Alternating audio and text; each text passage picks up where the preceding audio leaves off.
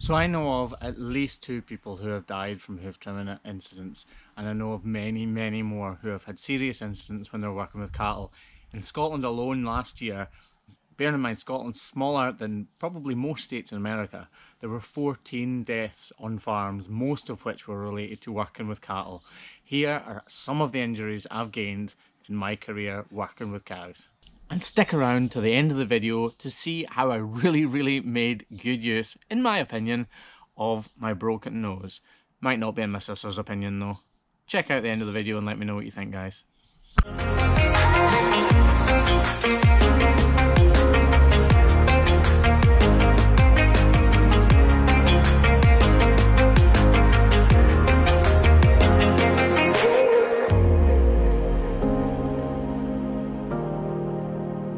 So first up, broken ribs. I have broken my ribs twice. The first time, I broke 3 of them down the left-hand side and I could barely breathe for about 2 weeks. And every time people made me laugh, it hurt like hell, which made them laugh even more.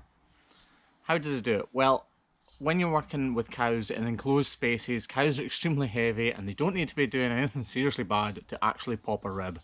The first time I did it, I was working at a farm with high gates. They were 7 foot high and I couldn't jump out the way. Cows squished me and pop. I literally felt them crack underneath me. The second time, a bull came flying back down a race and his arse landed in my chest, which broke 2 ribs on this side and 2 ribs on this side.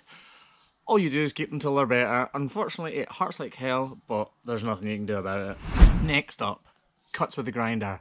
Cuts with the grinder for hoof trimmers are obviously the most constant and most persistent injury they get. I've actually only ever caught myself once with the grinder, and it was here on the thumb.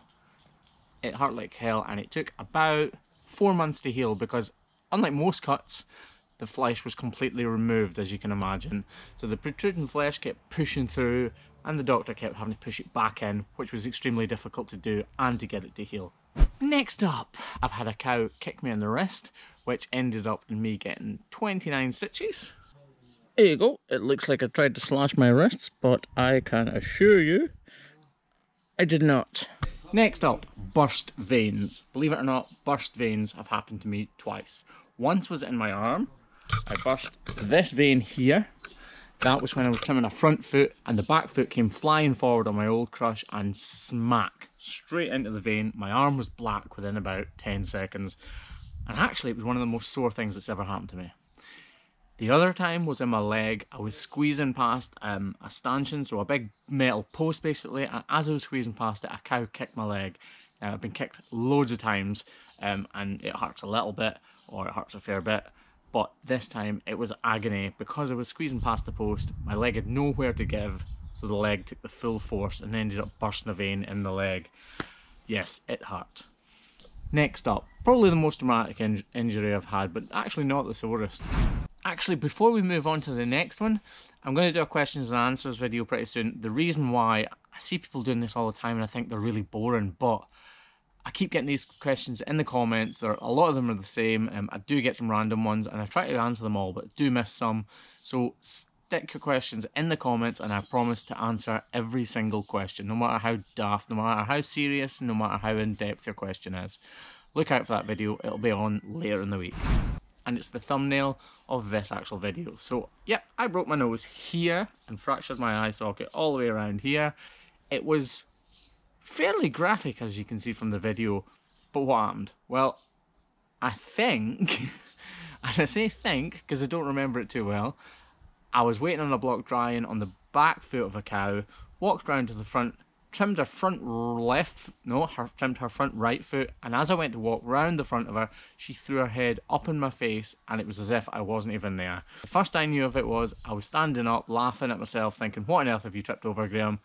And then I looked down and there was blood everywhere and started to remember what might have happened and the force to my face. I've actually been kicked in the face before, had bleeding gums, but being hit in the face by a cow's head, there is no comparison. It was like being hit by a train. I actually said to a few people, oh, I was knocked unconscious for a couple of minutes. And they all said to me, how do you know it was a couple of minutes?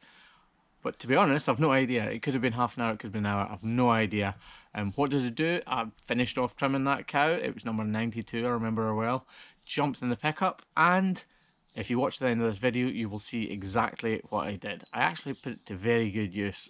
Some of you might say it, some of you might totally disagree. Last up, thought I'd include this. It's not actually, this didn't happen on the farm, but it is the worst injury I've ever had. So I'm quite heavily into mountain biking, more so 2 years ago than now. And I was actually doing some downhill mountain biking when I had a crash, and it resulted in this. So as you can see, it was fairly dramatic. I had 73 stitches in my face, a broken nose, a broken eye socket, all the flesh was ripped from my jaw, and these photos are actually of me after I've been stitched up. In the photo there's about 40 stitches at the first hospital I went to. They patched me up like this before they sent me to Glasgow Infirmary for a 6-hour operation, which was great actually because it fixed my nose better than it did the first time when the cow broke it. So yeah, I don't know if I'm accident prone, I don't know if I've got an extremely dangerous job, I don't know what it is. Is it me, is it the cows, is it agriculture?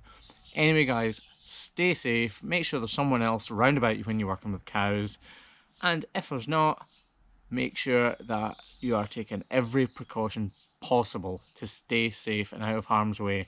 Anyway, enjoy the rest of the video. I'm pretty sure my sister didn't. Let me know in the comments what you think.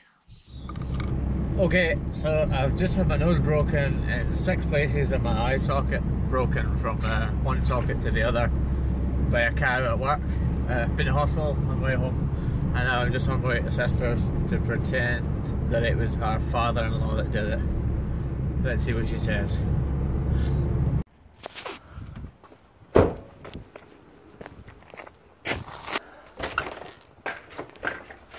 I've just met your fucking father-in-law up the street.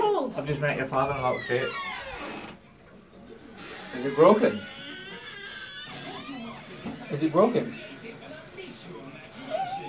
Yeah.